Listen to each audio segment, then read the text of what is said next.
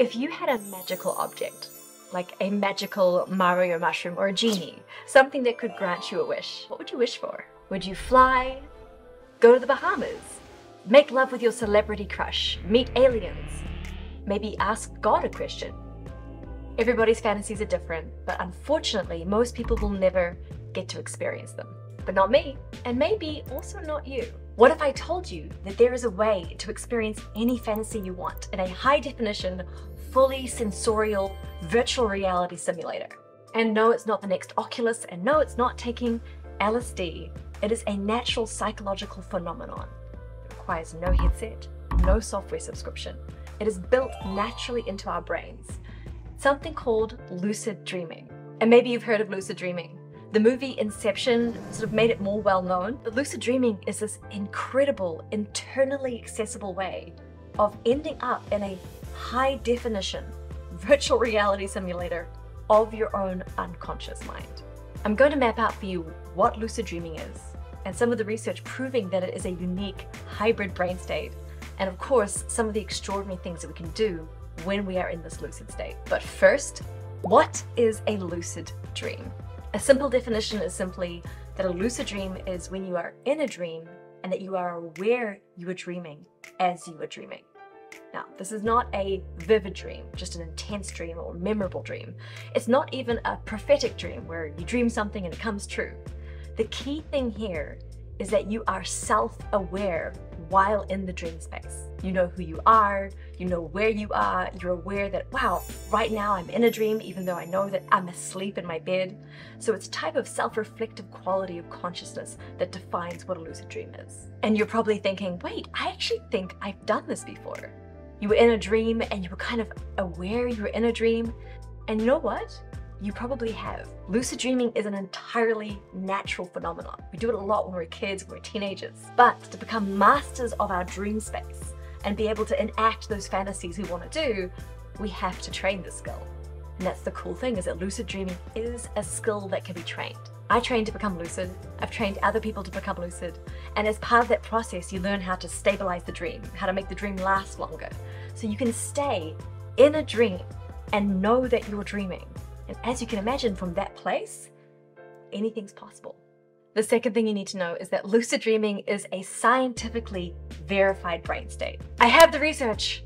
So much research. So many people I talk to who have never had a lucid dream are like, that sounds amazing, but is it even real? And I mean, I've been a practitioner now for over 6 years, and I've had hundreds and hundreds and hundreds of lucid dreams, and some of the most profound healing and fun and just extraordinary experiences I've ever had have been in lucid dreams. And it's one of those things where, like, when you've had a lucid dream, you really understand it's real. But I understand if you haven't and you're skeptical, you don't have to take my word for it. It's been scientifically validated for over 40 years. Back in the 1970s and 80s, there were a series of experiments that finally proved that lucid dreaming is real. And it's super cool how they proved it, because back then they didn't have like an fMRI scanner, brain imaging to check it out. But they realized that when people are in REM sleep, REM is rapid eye movement, even though their body is paralyzed, their eyes are not. And so I thought, well, if we could get an experienced lucid dreamer to fall asleep in our lab, hooked up to like an EEG to track the brain activity and muscle monitors around the eyes to track the movement of the eyes, theoretically, that lucid dreamer could get lucid and send us a signal using their eyes, kind of like a eye Morse code. So they agreed to a defined set of eye movements, like left, left, right, left, something like that, and they were tracking them as they slept. And for most of the night, nothing happened. The eyes move completely randomly when you're just in a non-lucid state. And then in the last hour of the night, they saw it coming through on the eye monitor, which is a defined and precise set of movements, exactly as they had asked the dreamer to do. And so they had their first set of communications from the dream world and were able to prove that lucid dreaming is real. Since then, a whole lot of other research has been done using more sophisticated technology. One of my favorites is the 2012 study that came out of the Max Planck Institute of Psychiatry. And there they're actually looking, they put a lucid dreamer into an fMRI scanner, got them lucid to see what happens to the brain. And what they found was that a part of your brain that is normally fast asleep when you're dreaming, which is your right dorsolateral prefrontal cortex, which by the way is associated with your sense of self, self-reflective capacity, impulse control. That piece is normally asleep when you're dreaming, But when you get lucid, they found that it activated within a matter of seconds. So they saw like, wow, the dreaming mind is online, but also this conscious waking mind, which is normally dormant, comes back online. And lucid dreaming is actually this amazing hybrid brain state of the two. Doesn't exist in any other moment except for when you get lucid. Even if you've never had a lucid dream before, know that it is real. So whatever your personal unique fantasy is, you can actually make that come true if you train this skill. Although, by the way, most people actually do one of two things when they first get lucid. And I'm actually curious if you can guess what they are. Put it in the comments below.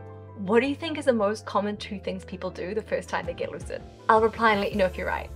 My whole channel is dedicated to helping you train for and optimize your lucid dreaming experience. And you can start with some of the free resources in the description of this video, or you can always apply for one-to-one training with me.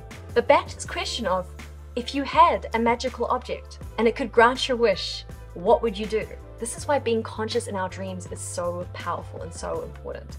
It opens up an entire new realm of self-expression. When you get lucid, you have the ability to influence and co-create with the dreaming mind. The possibilities are literally limited only by your imagination. So I'm going to take you on a quick whirlwind of some of the things you can do when you get lucid. First, you can just have fun. You can fly, go horse riding, go surfing, go to a party, go to another country, eat any food that you want. The dream doesn't conform to your waking reality's sort of restrictions. So your ability to move your body, dance. I mean, for me, I can't sing in waking life, but in a dream, I can stand on a stage in front of 2,000 people and have the most perfect voice coming out of my mouth. So you can play with things in a more real than real way. You can also kind of experiment with changing gravity or the color of the sky. Just being in the lucid dream and learning how the dream works and what kind of magic you can do is one of the most enjoyable and empowering experiences. But yeah, that is just level one. The real power of lucid dreaming lies even deeper. When you're in a lucid dream, you have direct access to your own unconscious mind. This entire repository of information and memories and ideas that we often don't get during the day. So when you're in a dream, you can ask your mind questions, advice, direction on something creative or problem solving. A lot of famous artists and inventors actually use lucid dreaming, like Dali, who used it for his paintings, or the Wachowski siblings, who made The Matrix, or Nikola Tesla. And so you can work in your dream space to kind of access this much bigger part of yourself, your ideas, your memories, and your capabilities. Having direct access to your unconscious mind also means an enormous potential for healing. Within the Jungian psychology model, you could think of it as if you're calling up archetypes or calling up aspects of your psyche. You can actually ask to meet a personification of your inner child, right? I know for me, I've done a lot of shadow work, which is working with the parts of myself that have been sort of unconsciously repressed.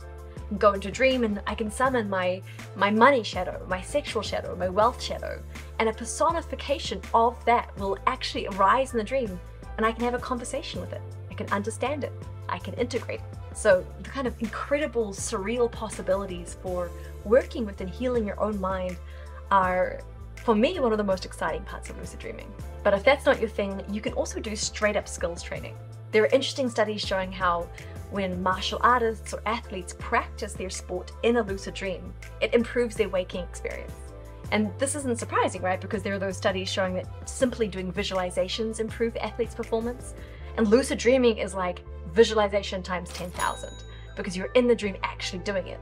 And there's some studies that show that, when you're in a lucid dream doing an activity, the neurocorrelates, like what's going on in your brain, is exactly the same as if you were doing it in waking life. So when you're having a lucid dream, it's not just as if you're doing something. Your brain doesn't distinguish between what you did in a lucid dream and what you've done in reality. So good and bad implications there. But if you want to use that for, let's say, your sports training or your music training, that's an amazing way to use the space as well. And the last idea I'll give you here is, well, if you're like me, then I highly advise doing spiritual practice in the dream. The Tibetan Buddhists have been practicing lucid dreaming for thousands of years, and they say that in the dream space, your spiritual practices are 7 times more effective than doing it in the waking space. And I've certainly had that experience. I remember doing one of my Qigong exercises, and in waking life, you kind of imagine feeling the energy. In a dream, your body actually fills up with energy. I could see the golden light coming into my hands. My feet actually grew into tree roots into the ground. It is such a powerful visceral experience. And the same with meditation. So if you have any spiritual practices you do, I really encourage you to take those into the lucid dreaming space and see what kind of magic happens when you do it there. Lucid dreaming is immensely powerful in whatever lane you're looking to cultivate. And the key thing is to know that it is real. It is possible. It is a trainable skill. And whatever it is that you want to do, whatever your fantasy is, you can do it. And it's something you have access to every single night. I mean, you're going to be sleeping anyway. You're going to be dreaming anyway. You might as well be lucid dreaming. And I love this quote from one of my teachers, Charlie Morley. He says, if you sleep, you dream. If you dream, you can lucid dream. Whether you sleep in a park or a palace, lucid dreaming is available to you. It is your birthright, unrestricted by censorship, state control, limited only by the relationship with your own inner state. Lucid dreaming is a taste of true freedom. But if you want to master your dreams and live your fantasies first, don't make one of these 3 big rookie mistakes that almost everybody does. You can watch my quick video. I will teach you how to avoid them and save yourself the wasted time and heartbreak.